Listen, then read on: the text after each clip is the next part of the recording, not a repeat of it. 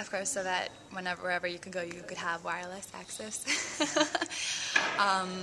Yeah, because right now, I mean, I think in developed countries like we're here, and then in the U.S. and in Western Europe, you can go to whatever internet site you want, but you also want to have security going to it, because you never know what is actually lying behind there, if you can get some virus or something like that, because that's happened to me too, and I spent hours cleaning my computer.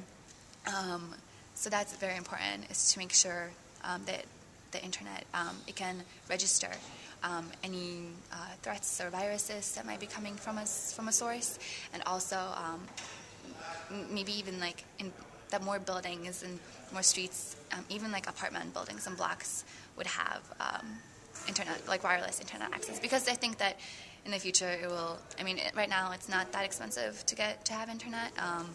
Hopefully it will, get even cheaper, because it's becoming such a global thing. Yeah.